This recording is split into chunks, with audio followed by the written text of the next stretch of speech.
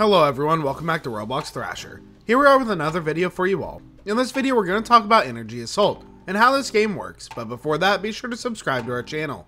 Without wasting much time, let's begin with our video. Gameplay. This game has 6 game modes: Domination, Hill Control, Free-for-all, Team Deathmatch, and Capture the Flag. The match is 10 minutes, earlier it used to be 15 minutes. At the end of the match, the team with the higher score wins. In Hill Control, in every one song, 1 point is awarded to the team for controlling the hill. Members of the team have to maintain their position on the hill so as to control it, and after 10 minutes, the team with the highest points wins the game. In CTF, you'll be rewarded each time you capture the enemy's flags, and after 10 minutes, the team with the more points win. Team Deathmatch, after each kill, 1 point is awarded to the team. The team with the highest scores win after 10 minutes. In this artifact, a point is awarded to the team or the member of the team every time they capture an artifact, and the team with the highest score wins after 10 minutes. In FFA, the player with the highest number of kills wins. No teams are there in it. Let's talk about the guns in this game. There are 35 weapons in this game, and they might increase in the future to make this even more interesting for the players. The game has had 7 secondary weapons and 28 primary weapons. Primary weapon. In primary weapons, this game has various weapons, but knives and frag grenades are not included in them. Please let me tell you their names. They have sniper rifles, Intervention, M82, and Dragunov. Shotguns are also available for the players: Benelli, Sawed-Off, AA-12, and Spaz. They then have SMGs, MP5, Uzi, Chris, Scorpion, MP7, P90, and UMP. Battle rifles G3A4 and SCAR are available, and LMGs M240 and PKM are there for the players, and in DMRs, SKS and VSS are available for the players.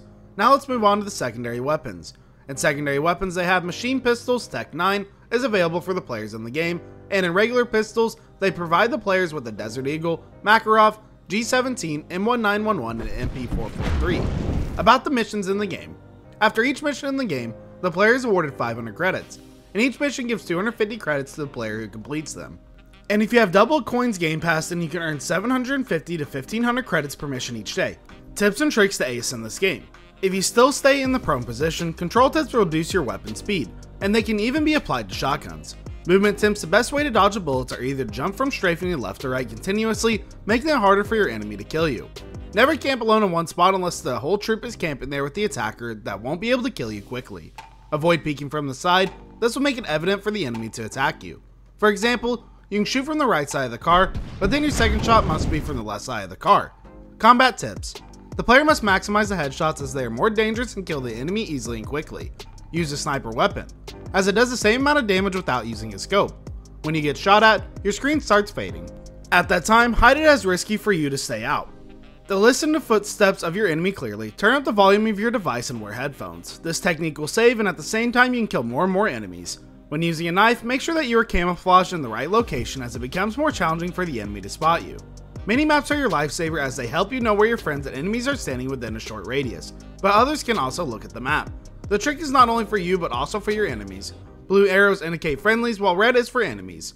Navigation tips: in every map, there is an area common for you and your enemies. Never hide behind wood as bullets can pass through it quickly, and try to improvise your route if you are in a high area.